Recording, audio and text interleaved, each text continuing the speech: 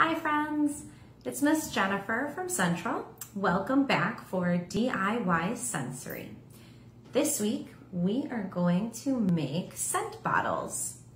So for this one you'll need a few different ingredients.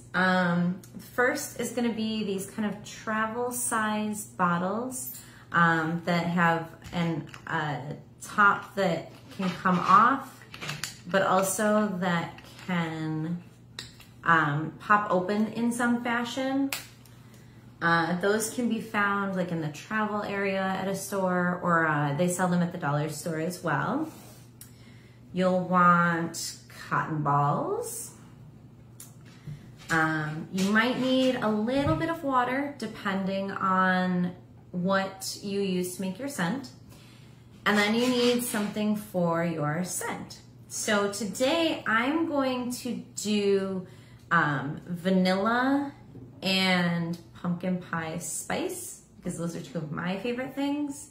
But some other options are cinnamon, lime juice or lemon juice, other spices like nutmeg, I mentioned cinnamon. You can do other extracts as well. You could use perfume if you have a scent that you typically wear that your child really likes. If you have essential oils, those work perfectly for this. I have them at work, didn't have them here today. So I am improvising a little bit. But here's a quick picture of some other options that you could use. All right. So I've tilted the camera down so you can see what I'm doing as I do it. But for the first one, I am just going to put my cotton ball in a plate. The plate's completely optional. I just find it's a little easier to contain the mess. So I'm going to start with my vanilla. And all I'm going to do is add just a little bit. Vanilla's a pretty strong one, so you don't have to go too crazy with this. So you can see there, and I can really smell it as I'm doing it. And just do a little bit. All right. Add that. And then we're gonna open up our bottle. Put our cotton balls worth of vanilla inside. Okay.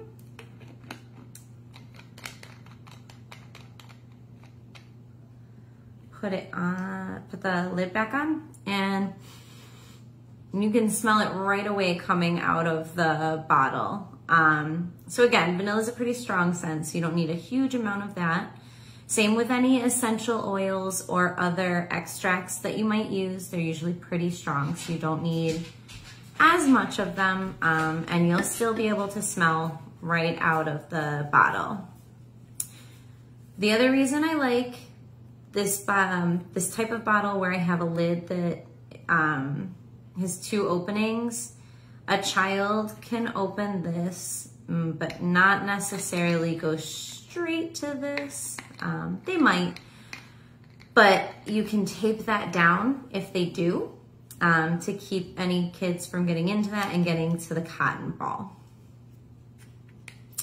So for our second bottle, I am going to use a little bit of water. So I am going to get my cotton ball just a little bit wet. I'm not gonna soak it, but get it just damp a little bit, just to make sure, because I'm gonna use a spice on this one, that it sticks on it. So got it a little wet. All right, and like I said, for this one, I was gonna use the pumpkin pie spice. But cinnamon is another one that works really well. The cumin or the nutmeg, those have a bit more of a savory scent, so that might be good if your child's not into the really sweet smells. And I'm just gonna tap a little on there. Okay.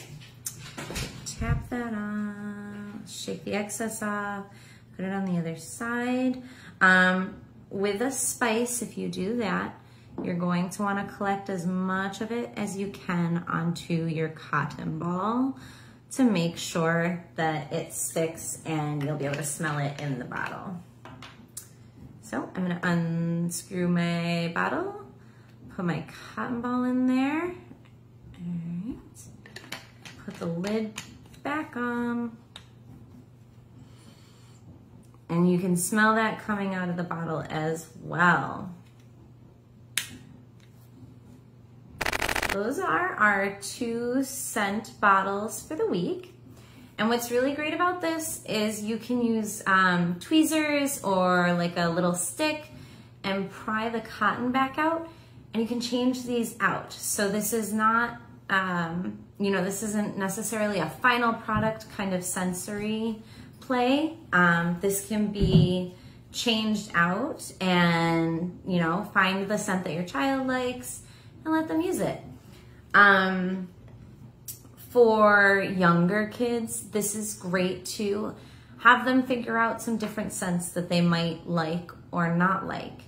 For older kids, you can have them guess, you know, oh, lime juice.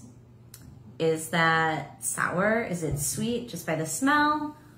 What do you think it is? The bottles aren't labeled, so if they're older and they can read, they can figure it out by smelling it, or they can try to.